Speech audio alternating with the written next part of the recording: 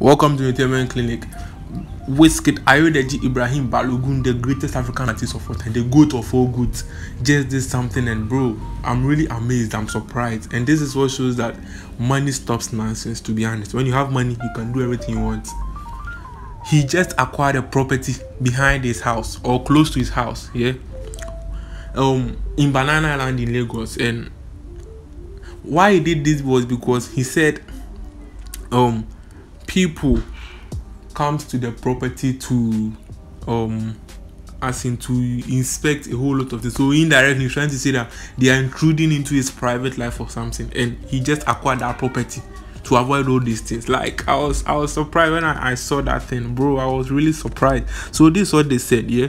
Let me read out to you. Said, be like, I don't tell Wizkid FCU, that man legit bought the property beside his own in Banana Island because people were coming there for inspection too much and they are looking into his compound. Just imagine this, bro.